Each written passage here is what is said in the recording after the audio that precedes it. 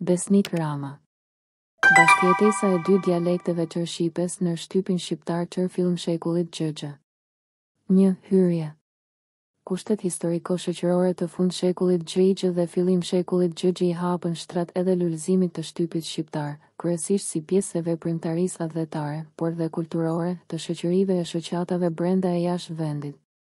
Si shkruan Kos Çekrezi, në kohën e turqve të rinj, gazeta dhe libra shqip zun të botoheshin në çdo vend, shkolla shqip u hapën, dhe një dëshirë e madhe për përparim u ngjall ndër shqiptarët, kështu që dita e lirisë së plot, nga ana tjetër, si she larkme një intelektual me zë, si Faik Konica, Kos Çekrezi, Mithat Frashëri, Mihal Grameno, Mehmet Frashëri, Nikola Ivanaj, George Meksi eti, drejtonin gazeta, tematika e të cilave sa vinte e bëhej më e pasur.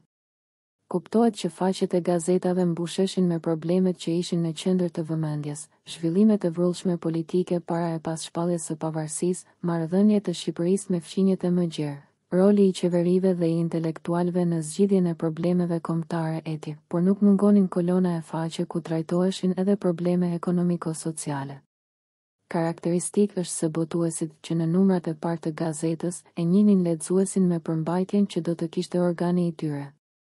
Kështu për shembull, gazeta Dielli që botohej në Boston, në faqen 4 të numrit 1, datë 27 shkurt 1909, bën me dije se ajo do të dalë një herë në 2 javë, pastaj do të nisë të dalë rregullisht çdo javë. Pajtimi ishte $3 në vit për ata që donin të marrin vetëm gazetën dhe $4 për ata që donin të jenë dhe antar të shoqërisë, shoqëria Besabesën, botuesja e gazetës Dielli. Fillimisht, gazeta dërgohej vetëm 2 herë në Amerikë dhe 4 herë jashtë, si shembull për të gjitha ata të cilëve u dinin adresat. Më vonë, gazeta u dërgohej vetëm atyre që paguanin. Nuk botoheshin reklama pa pagesë. Gazeta, në numrin e parë të saj, njoftonte se nuk do të botonte as vjersha. Për të vërejtur të përbashkëtat dhe ndryshimet me shqipen e sotme, paragrafin e mësipërm po e paraqes fjalë për fjalë si Dielli do të dale një herë me 2 jave, pastaj do niset të dale për jave më rregull. Pajtimi është $3 në mod per. Një Çekrezi, K.A. Histori e Shqipërisë, shtypshkronja e Diellit, Boston 1920, faqe 189. Ata që duan ta marrin vtem gazden, tërë $4 për ata që duan të inë dër. Anëtarët e shoqërisë, shoqëria Besabesën, botuesja e gazetës Dielli. Gazeta do dërgohet vtem 2 herë në Amerikë deri 4 herë jashtë si shembell nër të tere Saudi me drejtim, pastaj do prit tërë do dërgohet vtem nër ata që paguajnë. Reklama nuk e boton pa pagim. Virsha së boton. 2 gazeta Telegraf, që nisi të botohet më 11 gusht 1926, shënonte se boton çdo që vlen dhe mund të botohet 3. Siç do ta trajtojnë në vijim, stafet botuese dhe bashkëpunëtorët e shtypit të periudhës që kam objekt studimi, kishin platforma të qarta për t'u paraqitur sa më denjësisht para lexuesve të tyre dhe para mbar opinionit publicistike letrar. Aspekt më vete ishte gjuha që do të përdornin në funksion të përcjelljes të çdo shqiptar të interesuar të informacioneve jo vetëm gazetareske, po të shumëllojshme. 2. Metodologjia e studimit.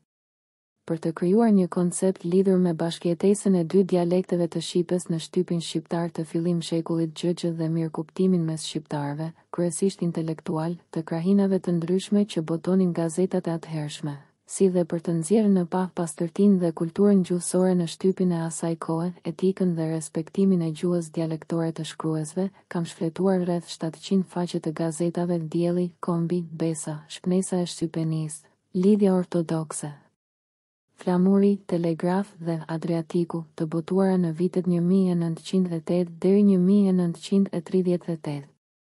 Krahas gazetave, kam shfletuar dhe 3 libra të K.A. Çekrezit, Botimet të Federatës Panshqiptare, Vatra, 4.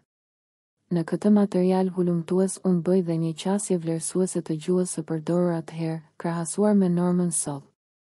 Objekt të studimit kam fjalorin e përdorur në gazeta e libra, respektimin nga stafet botuese të veçorive dialektore që përmbajnë shkrimet e ardhura nga krahina të ndryshme, Kujdesin e botuesve për të ruajtur etikën profesionale në rastet e polemikave dhe replikave të ndërsjella, respektimin e alfabetit dhe qëndrimin ndaj ndikimeve nga gjuhët e huaja, ndërtimet morfosintaksore, si dhe normën drejt shkrim.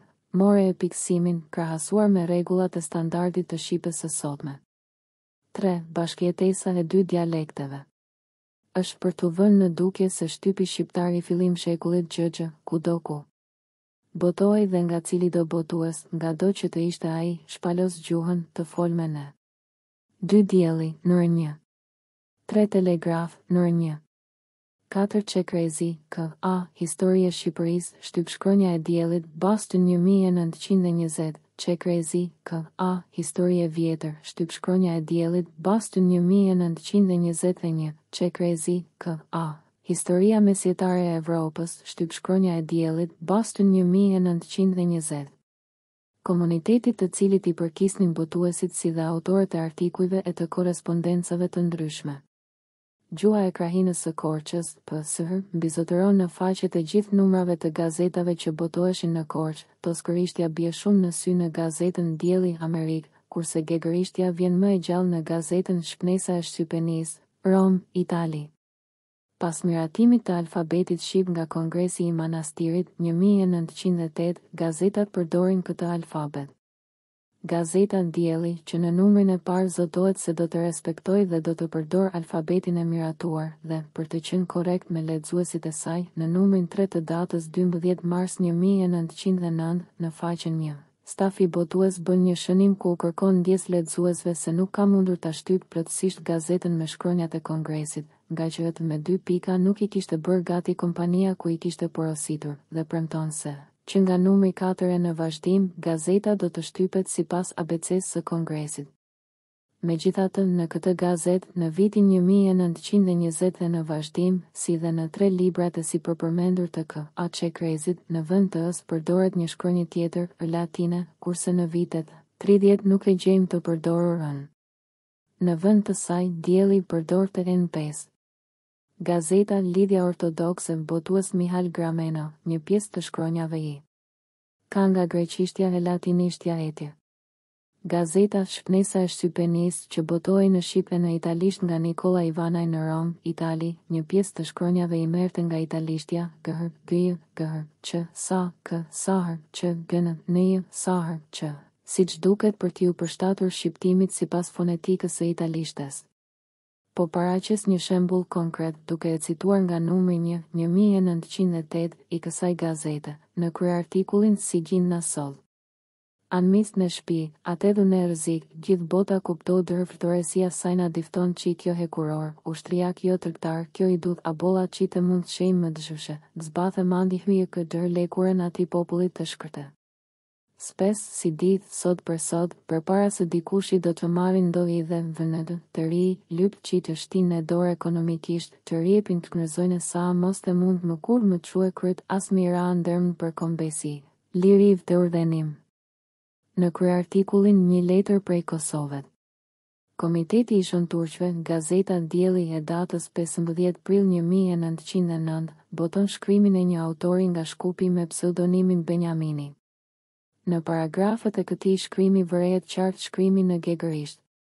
Po veçoj disa përdorime, tu i ken qi, së hërtë përbamun, me këtë parën letrën teme tu tregoj këndonjësve kësaj fletë se qyshve si së hërtë bë, për me ja u tregue.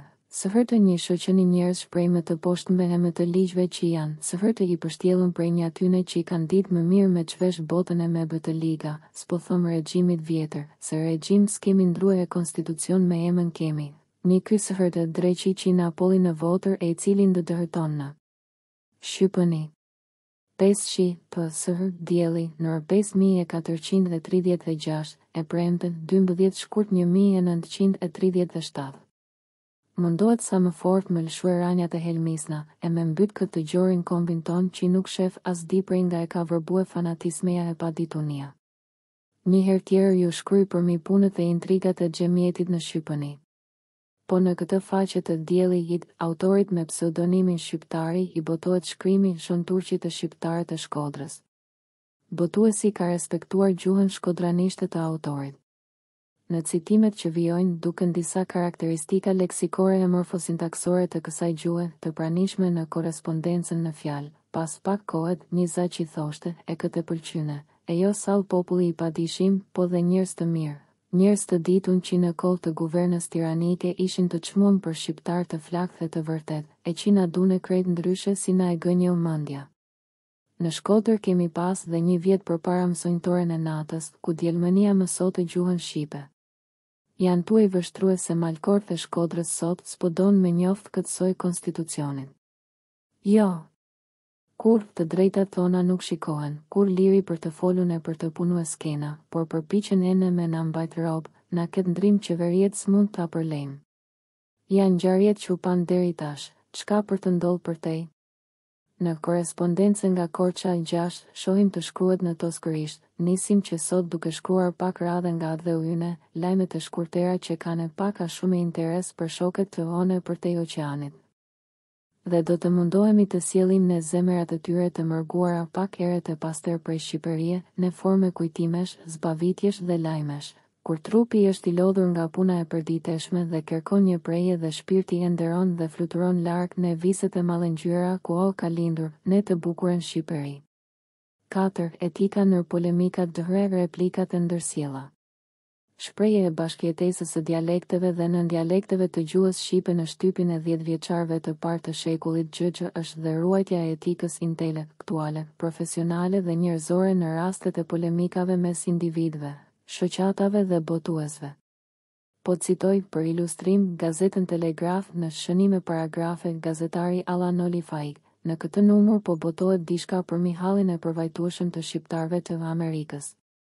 Atje ku mbretnonte njëherë vëllazërimi, sot gjendet qartja më e shëmtuar dhe të dy gazetat që botohen atje Dielli dhe Idealisti mbushin kolonat e tyre gati krejt me mburje për përkrasit dhe sharje për kundërshtarët.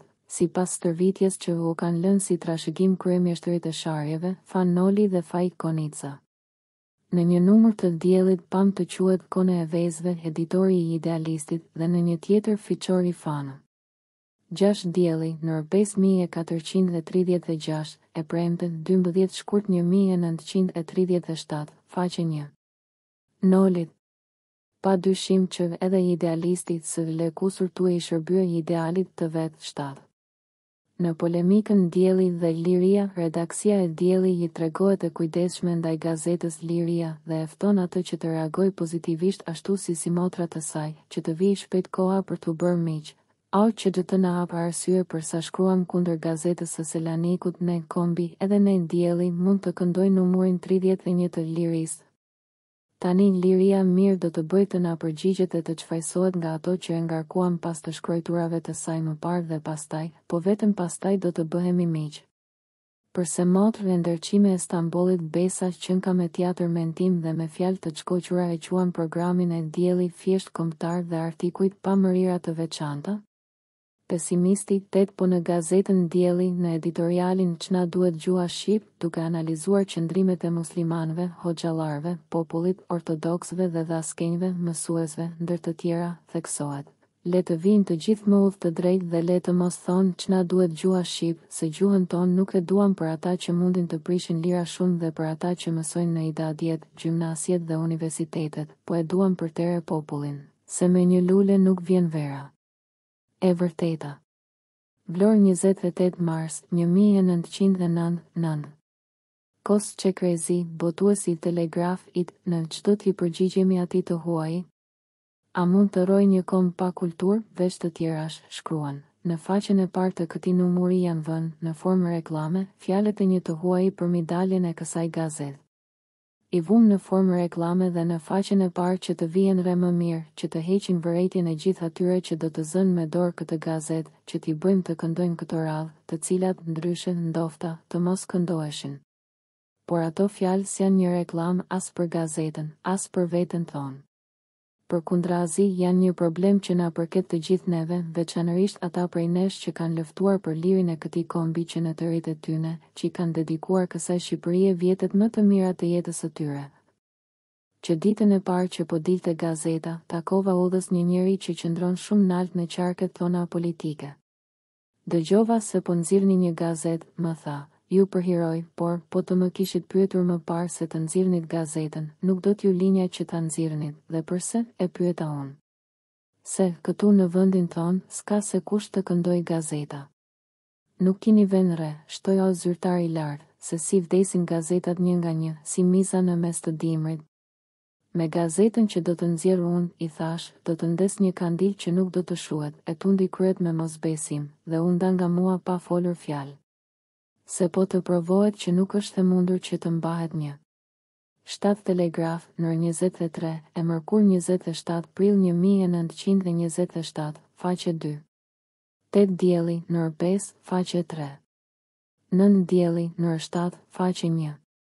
Gazetë e tillë, ahere provohet gjithashtu se ky vend së ka arritur në atë shkallë përparimi intelektual sa të ketë një kulturë të tinë. Sa atë që krezi, 10. 5. Fjalori, morfosintaksa dëhëre drejt shkrimi e piksimi. Shtypi shqiptar i fillim shekullit gjëgje i ka kushtuar jo pak rëndësi fjalorit, gjuhës së pastër dhe të qartë për lexuesin, si dhe formës morfosintaksore, e cila, edhe pse ka ndonjë ndikim nga gjuhët e huaja që zotëronin botuesit, anglisht, frëngjisht, greqisht, turqisht, italisht është formë pranë të folurit shqip dhe krijon një urë komunikimi shumë të mirë me çdo të interesuar për informacionet e shumëllojshme që çdo kush gjente, kur shfletonte gazetat e atëhershme. Po sjell të cituar 2 shembuj, kongresi që thot liria se do të bëhet në Elbasan dhe se do të ketë për kërkim vetëm çështjen e shkollave në Shqipëri, i ka trembur Greko, manën. Fletët greqisht japin e marrin përmi këtë gjë, po e shënojnë me ca gjyra fare të errëta të cilat rahin t'u japin një çkëlqim sipas kallpit të tyre, gurvi i capit. Korç, 21 Mars 1911. Kjo luftë, e cila quhet luftë trojane, është mbajtur gojë me gojë për një kohë shumë të gjatë, gjersa u vu në shkrim shumë kohë më vonë. Asnjëri nuk di se kur ka ngjarë kjo luftë e madhe, po thuhet që këto histori i ka shkruar një njeri i quajtur Homer, 12. Disa dukuri gjuhësore të pranishme në shtypin shqiptar brenda e jashtë vendit në fillim shekullin gjëgje, që mund të meritojnë edhe sot vëmendjen e studiuesve, gjuhëtarëve dhe albanologëve. Ndërrimet i ngushtë para, në mes apo në trup të fjalës si pasojë e shkrimit të fjalëve mbështetur në shqiptimin krahinor, deputat për deputet, shikon për shikon, theshte për thoshte, të mirte për të merte, njëri jatrit për njëri tjetrit, lumturi për lumturi, dyke për duke, shembull për shembull, kafen për kafene, mësonjes për mësues, i sigurt për i sigurt, direktor për drejtor, këtu kemi dhe ndikim nga frëngjishtja, të fshehet, rrjete për rrjete, nalt, lart, i unjet, i ulet, çap, hap emër, botojti, botoj, artikulat, artikuj, peripetit për peripetsit, i pajosur, i pajisur, i sotm, kondra, kundër, vegl, vegël. Të, mund, mendim, vend, vend. Dëtë, sot, për vedi, për vetën, gati, gati. 10 Telegraf, nër 3, 18 Gusht 1926, faqe 2. 11 Dielli, nër 8. 12 Çekrezi, histori e vjetër, shtypshkronja e diellit, Boston 1921, faqe 20. Ndjes, pjata, nxjerr, tjera, vjersha, thjesht, kjo, mirisht, fjalë, mjaft 13, mjaft, heshtje, gjendja. Jeri, miell, shtoj. Rrezikshme, rregullat, nxjerr, rall, tmerrshme, rrokullis, çrregullim. Mori. Lolla, reklama, logjikshme, doli. Së, gas, zbulojnë, i zgjedhur, zbatohet. Kufizohen, ndes, zgjedh, zbyth, fëhër, shihet. Të hëdër, i madh, rrjete, lidh. Pb, komb, 14, por gjën, po brenda fjalis edhe kombet e tjerë, mbështet, mbrojtje. Vendi, zemra, brendshme, bashkëlidhur, me qënse, gjër këtu, qenka, të provueshme. qësër, çfajsohet, shfajsohet, shkoqur, shkoqur, i shpejt, shkëlqim, shkëlqim, çpike, shpike, çpall, shpall, ndiqime, ndryshime, çfaq, shfaq, çpifarak, shpifarak, i qetësuem, i qetësuar. Sëhërçë, dishka, diçka. Ahe, ardhi, erdhi, lajmat, lajmet. Ave, kandidatat, kandidatët, maturanta, maturant. Në rë, gjinokastra, gjirokastra, edhe nga vetë gjirokastritët. Ua, umbuall, umbol, shkolluar, shkollor, refuzohet, refuzohet. Uji, psikologjike, psikologjike, syntheza, sinteza, ai. Ndiqime, ndryshime. Në një, do mbinin, do të mbi, nuk do t'ju linja, nuk do t'ju lija. Oha, tradhëtor, tradhtar, gjy, gjyra, ngjyra, dënëdë, donjën, ndonjën. Mëmbë, mi, mbi, për mi, për mbi. 13 dielli, në orë 5. 14 dielli, në orë 5.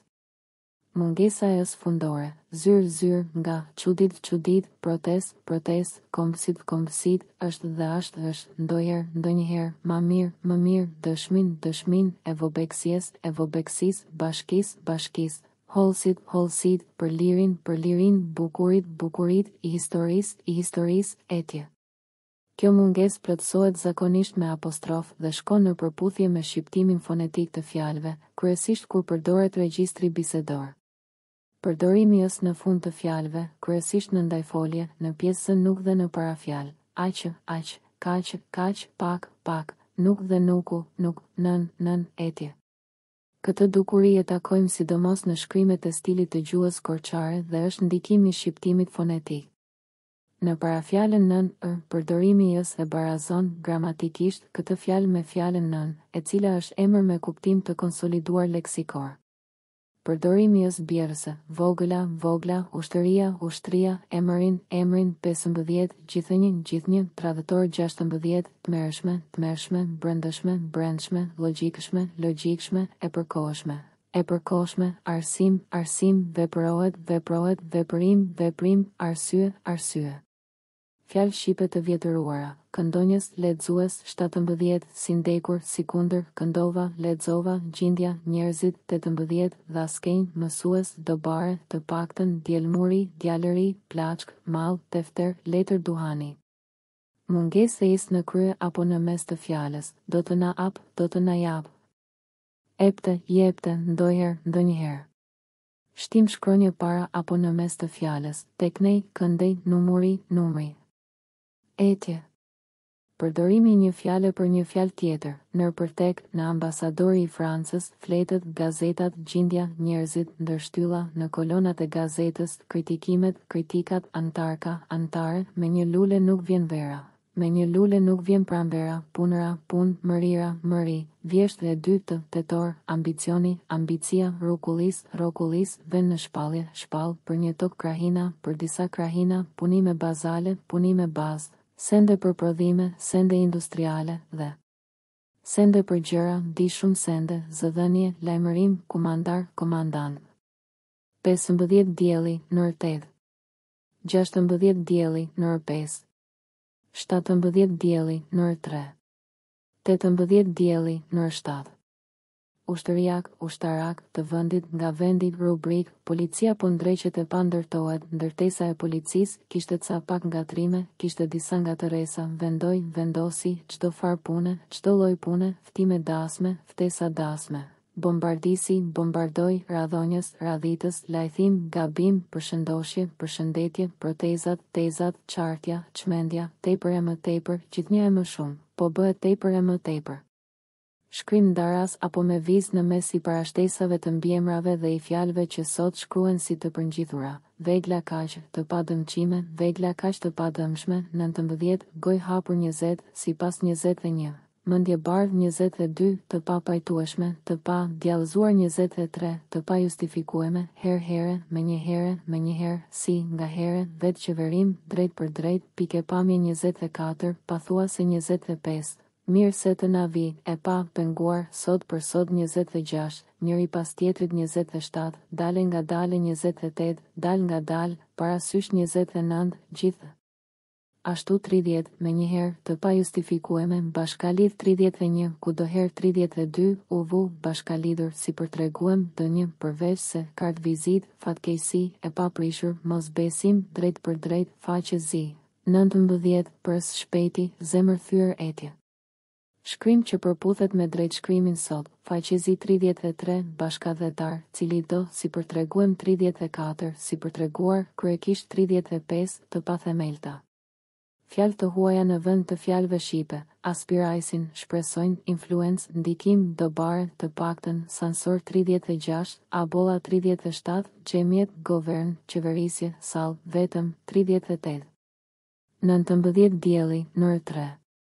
20 dielli, nër 5.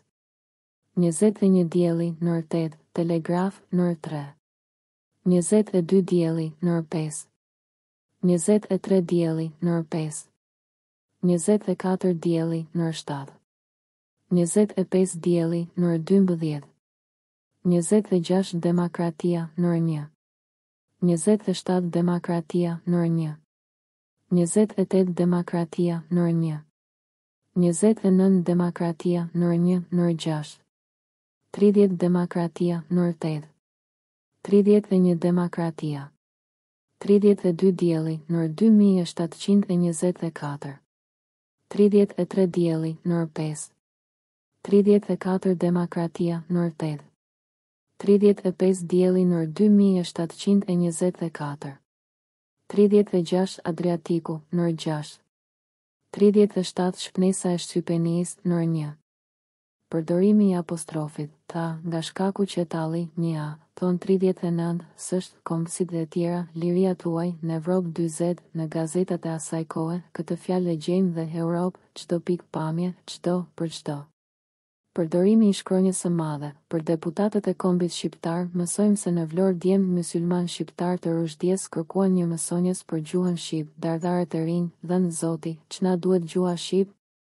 Për ata që mësojnë në idadjet, gjimnasjet dhe universitetet, një ditë shoqëria Besabesën mori letër prej Z. Fajk Bejkonicës, që pati komisioni i qendrës nxjerr nga dielli nër 5, 7, 8 dhe viti 1937, Qajraca Pazgore.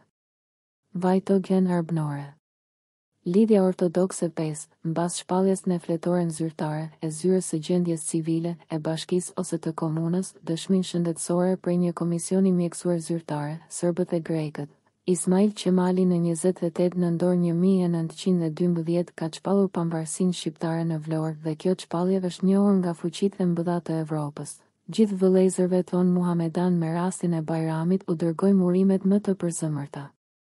Nxjerr nga Demokratia në datë 05-03-1939, nër 567, 1937, nër 624, 1938, boton çdo që vlen dhe mund të botohet. Mbi paktin e Tiranës, Jugoslavia kërkon aliancë me Turqinë, Rusia nuk dërgon ushtëri në Kinë, dhoma pëlqeu vendimin e qeverisë pas si dëgjoi ministrin e jashtëm. Pas një lajmi të përhapur prej agjencisë së Athinës, dhoma e deputatëve votoi dhe aprovoi gjithë marrëveshjet që përkasin tregtin, nënshtetësin, konsujt dhe ekstraditën me Shqipërinë. Këtij dekret ligji i bëri.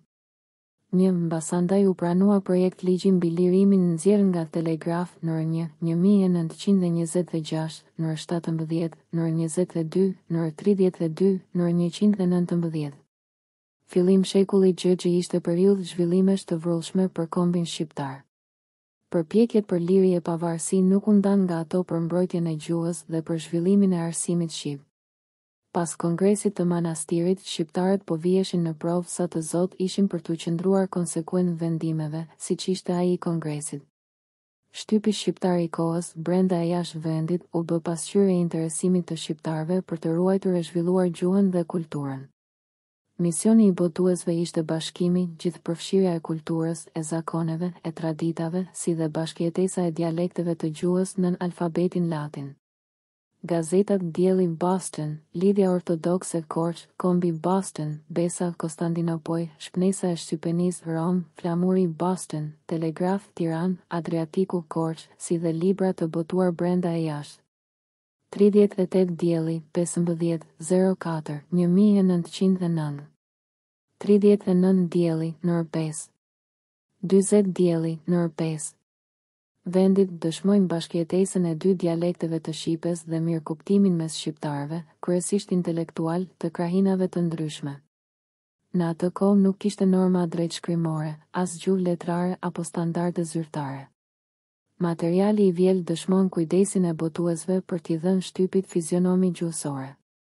Edhe në gazeta që botoheshin jashtë vendit dallon përdorimi i gjuhës shqipe të kohës, fjalor i pasur, larg ndikimit të gjuhëve të huaja, struktura fjalish që shprehin qartë kumtimin, pikësim që mbështet intonacionin, parime gramatikore në përputhje me dialektet e nëndialektet, pavarësisht se mungonin rregullat e drejtshkrimit e të pikësimit, sidomos para komisisë letrare. Ndërrimet e tingujve, mungesa apo prania e s në trup a në fund të fjalës, shkrimi ndaras apo me vizë në mes i fjalëve të përbëra e të përngjitura, përdorimi i shkronjës së madhe, i apostrofit dhe i shenjave të pikësimit eti. Janë tregues të ndikimit të gjuhës së folur krahinore mbi gjuhën e shkruar, shprehje e pasqyrimit të shqiptimit në shkrim, pa përjashtuar imitime të normave gjuhësore të gjuhëve të huaja. Sidoqoftë, mjaft nga shembujt e sjell janë në përputhje me normën e sotme të gjuhës shqipe.